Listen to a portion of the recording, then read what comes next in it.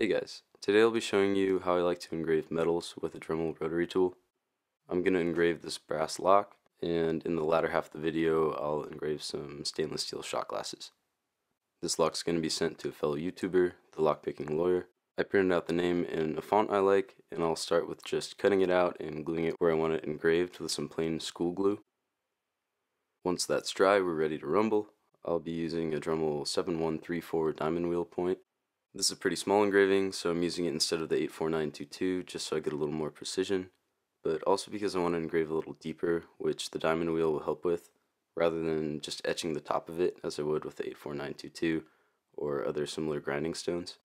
I'm using a Dremel 4300 with a flex shaft, but any high-speed rotary tool should be fine for this. I'm running it at 20,000 RPM for the whole video.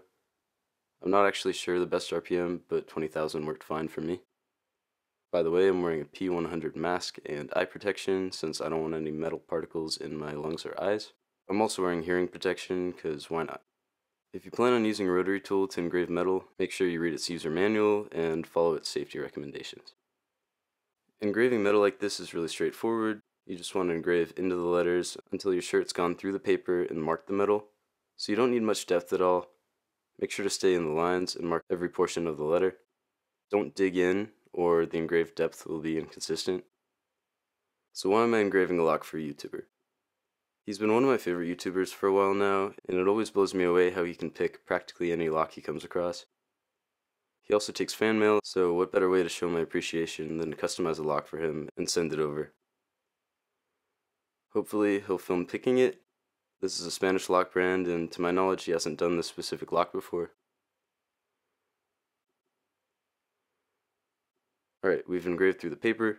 We can clearly see we've gone through the patina of the brass, so we know we'll be able to see the design once the paper is removed. I use school glue since it's not waterproof, so a quick rinse under the tap will take this off. Here we are with the glue all cleaned off. We have a rough outline, but as you can see there's some flaws, some missing spots, and overall it's not very thick. So we can touch it up with the 7134 as we eyeball it and compare it to the original font. I print two just so I have a reference if I need it.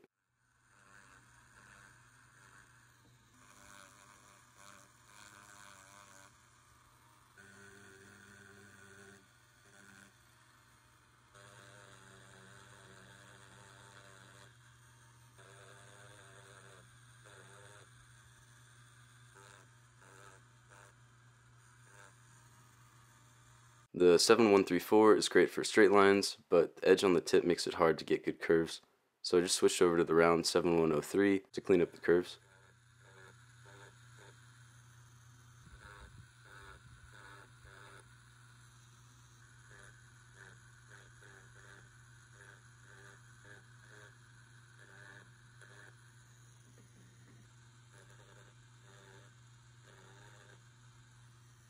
Here we are. It's definitely not perfect, but really nothing ever is. I love the look of the brass under the patina, so I do recommend using a material when you're engraving that'll give it a nice contrast like this. Hopefully the lockpicking lawyer likes this. You may have seen in a previous video that I started these stainless steel shot glass engravings, but now I'll finish them. I started the same way by printing out a font and then gluing it, but I started engraving them with the Dremel 84922 and then the 83702.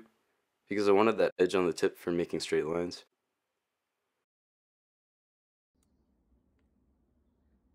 I also tried the 83322, but none of them were as precise as I needed them to be for this application. Every one of the bits I've mentioned so far I've gotten in a pretty cheap kit from Amazon, which I'll link in the description. Usually I use these grinding stones on glass, but here I was using them on steel and they were dull surprisingly fast against it. You'll find though if you're engraving wide letters on metal, it's better to use a thicker bit, like one of these stones, because it leaves less individual tool marks. If you only have a small bit, you can cross-hatch the design, so there aren't as many obvious tool marks. Just engrave vertically and overlap with horizontal marks, and at least the lettering will look consistent. Because they weren't as precise as I wanted, and they're wearing out and becoming even more dull, I did sharpen all the edges with a cheap diamond point bit, and we're left with these. They look pretty good, but honestly they're less pretty than the lock. I really like the lock because of that contrast between the patina and the engraving, whereas the shot glasses are so shiny already that the engraving doesn't look as noticeable. I find straight lines are much easier than curved lines when I'm engraving metal, especially if the bit has an edge on it that you can use, but curved designs are still achievable. Keep in mind there's no easy way to cover up a mistake, so go really slowly and try not to slip. If you do slip and engrave outside the lines, you either have to leave it or just make the design wider to cover it up. Here's the zebra wood stand I made for the glasses. There's a bit of the process of making this on my Instagram, which is titled the same as the channel. The stand is actually a couple years old, but all the engraved glass shot glasses I had that were in it initially were broken within a few months, so I thought steel would be more appropriate. And as you can see, we already have one that got caught in the garbage disposal. Roommates, you know, it's bound to happen. Well, if you're seeing this video because the lockpicking lawyer filmed picking this lock, that's super exciting, and please let me know about it in the comments. For the rest of you, thank you as always for being here.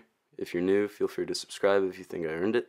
I actually wanted to speak for a minute about this channel before I end this video. We recently hit 5,000 subscribers, actually nearly 6,000 as of recording this, and I just want to share how crazy that is and how excited I am about it.